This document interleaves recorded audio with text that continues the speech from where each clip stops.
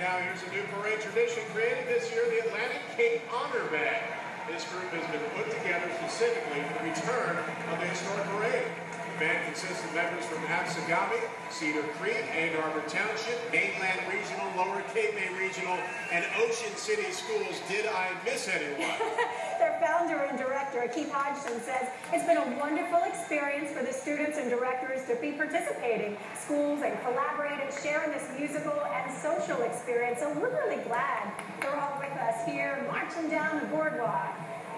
You know, you have to have the local folks take part in this parade. It's great to see them here on this return. Absolutely. Now, looking good here.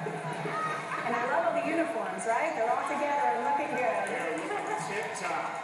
Tip-top. The crowd love it, too. Laughing and cheering, enthusiastic. That's the way it's going to be here in Atlantic City. That's right. I bet they love this parade, too. Getting to perform for the hundreds of thousands of people that come here right now. All right, let's head down to Kirsten.